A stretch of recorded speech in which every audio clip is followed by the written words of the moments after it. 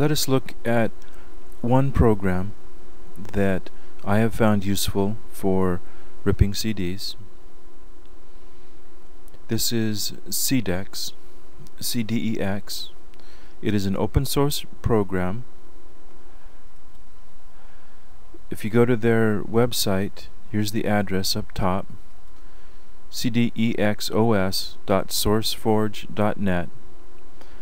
They have over 32 million downloads. It's a pretty nice system. It's open source and no frills. There's little in the way of support.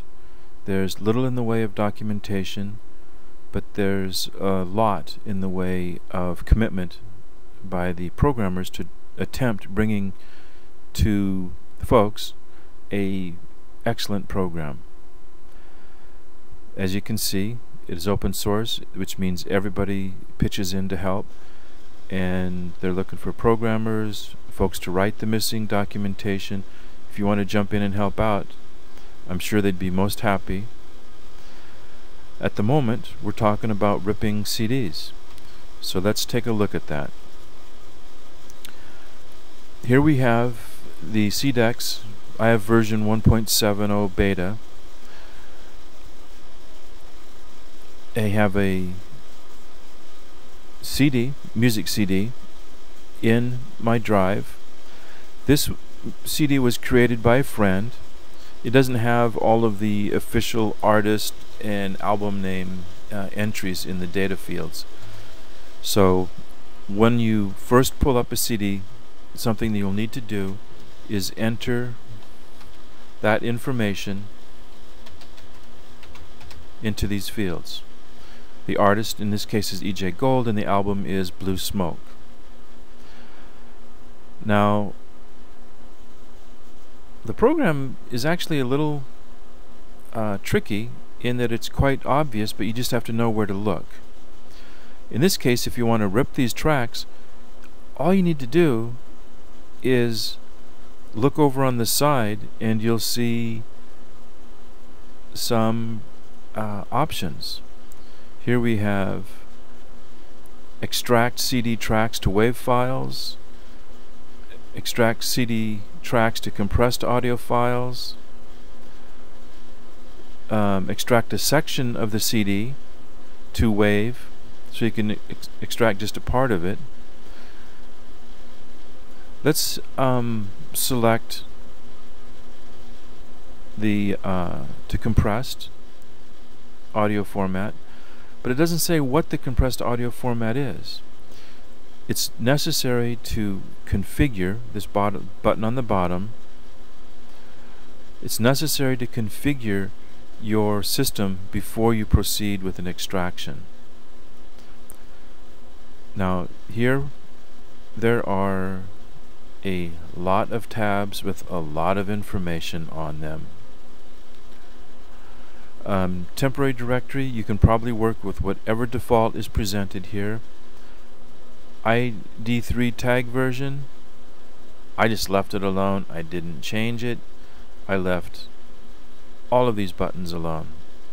If you're an audiophile and really know how to tweak music, this is an amazing program for extracting the most. File names, I like artist track and track number as the, artist title and then track number as the format. I don't recall if this was the default or if I had to enter this. If you need to enter it, this gives you a cheat so you can see what the proper entry codes are.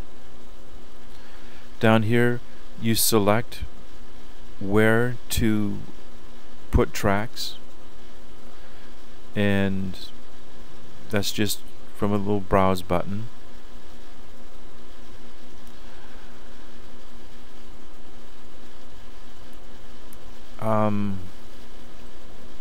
The rest of it I would just tend to ignore. CD drive, you have a lot of options you can set. Once again, you can more or less ignore this, unless perhaps you have to set the drive to begin with. When you go to encoder, this is something you may need to modify. I like the lame MP3 encoder. Please don't be misled by the name.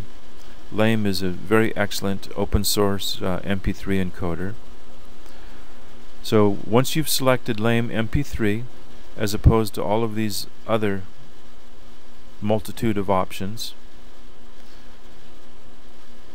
click the OK button, and now in order to rip your CD, all you do is click this button over here. Let me drag this over just a little more. Extract CD tracks to compressed audio files. Alright,